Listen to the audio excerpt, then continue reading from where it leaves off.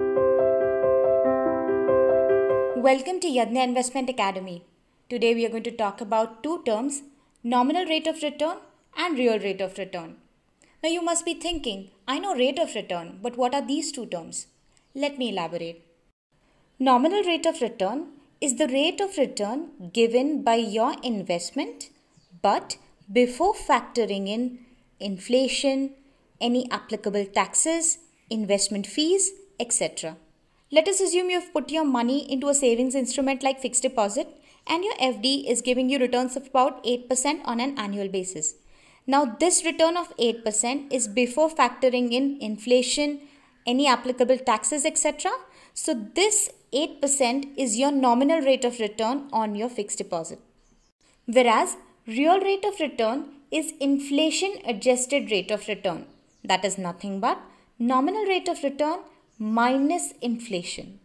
Let us take the same example to understand real rate of return, where your FD is giving you a nominal rate of return of about 8% per annum. So if we assume inflation at 7%, the real rate of return would be nominal rate of return, that is 8%, minus inflation, that is 7%, would give you 1%. So your money has grown by 1% after factoring in inflation. Now the intention of telling you what these two terms mean is to make you look beyond the nominal rate of return and look at the real rate of return of your investments, so that you have a better idea of how much your investment is actually growing, and then you would be in a better position to decide where to put your money in. To put it into savings instrument like fixed deposit, national savings certificate, senior citizen savings scheme, PPF, etc., which give you returns that just match inflation, or to put your money into investment instruments like mutual funds, direct equity, that is stocks, etc., that give you returns over and above inflation. Let us take an example to understand why it is important to look beyond the nominal rate of return. Let us compare a tax saving FD, that is a savings instrument, with ELSS fund, which is an investment instrument.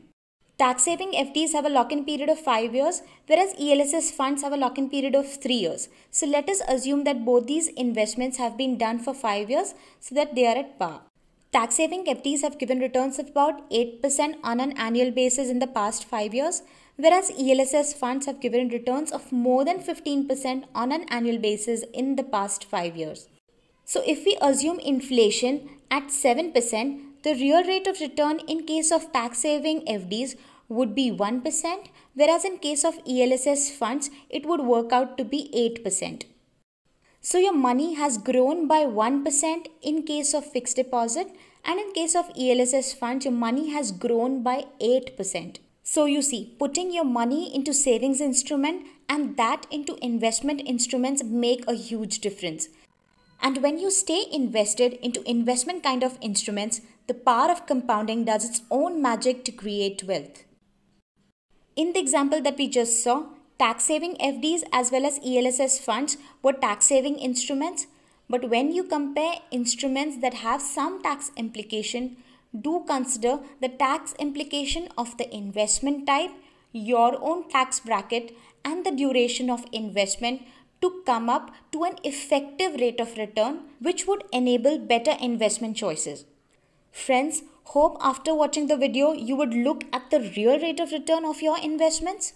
Thanks for watching the video. Watch this space for more such topics. Until then, happy investing. If you have any questions, let us know in the comment section below our videos. And if you like our videos, please do subscribe. Thank you.